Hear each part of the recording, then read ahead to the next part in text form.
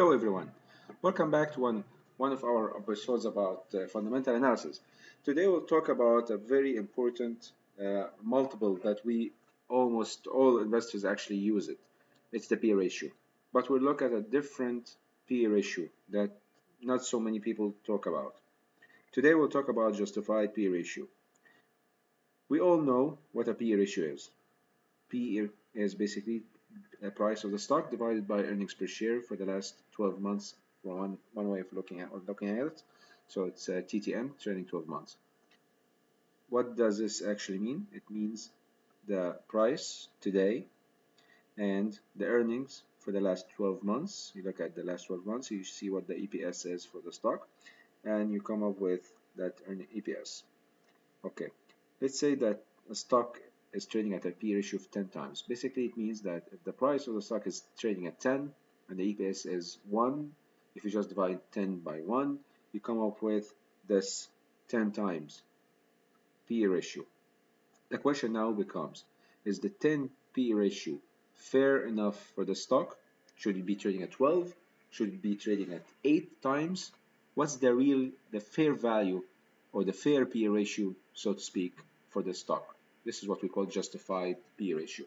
Okay, let's go back to the one of our very fundamental formulas, which is the Gordon growth model. Basically, it says that the price of the stock P0 equals D1 dividends for next year divided by cost of equity minus G.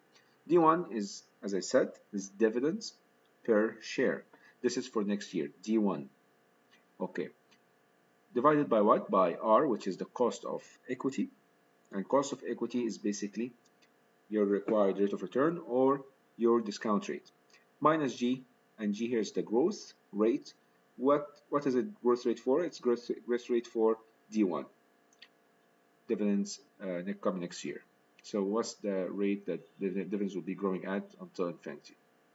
You have to come up with this formula to tell what the price of the stock is. But actually what we're looking for here, not the price of the stock, but the P ratio of the stock.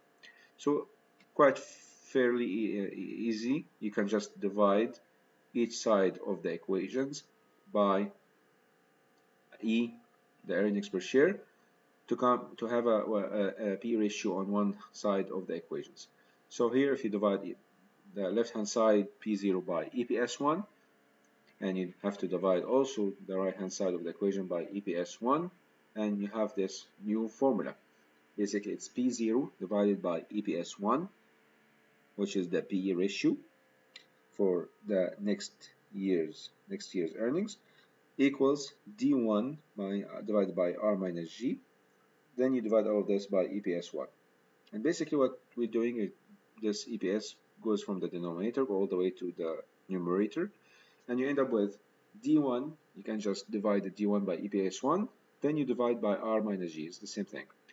So basically what we're doing here, we're actually creating another ratio.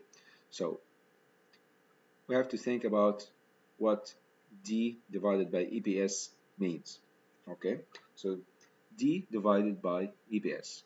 D is the dividends, EPS is the earnings per share or the profits. Okay, so if you take the dividends, then you divide that by EPS. This is actually a ratio that we know, it's payout ratio. What's the percentage of earnings that you pay out to shareholders? So assume that the company has an EPS of 1 and they distribute 0.50 or half of that. That's basically the payout ratio is 50%. So now we have the numerator, which is 50%. What about the denominator? You have the R, the discount rate is 20%. This is just an assumption. And you have the G, growth rate, which is another 10%. Okay. And basically, you have the 20 and the 10, and P ratio would be 50% divided by 20% minus 10%. So, in other words, your P ratio is basically 50% divided by 10%, and this is basically 5 times. So, the justified P ratio for this company, given its fundamentals, is 5 times.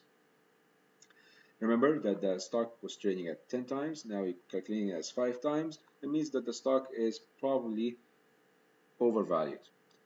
Of course, we have to note that we're comparing here the ratio that we calculated at the top was 10 times based on trailing 12 months. You can do the same thing also for, of course, the next 12 months, and you can compare the 5 times to that PE ratio. Okay, this is what we call the justified PE ratio. So based on fundamentals, you can tell what the PE ratio of that stock should be. This ends our episode. Next time we'll talk about the more fundamental ratios. Thank you.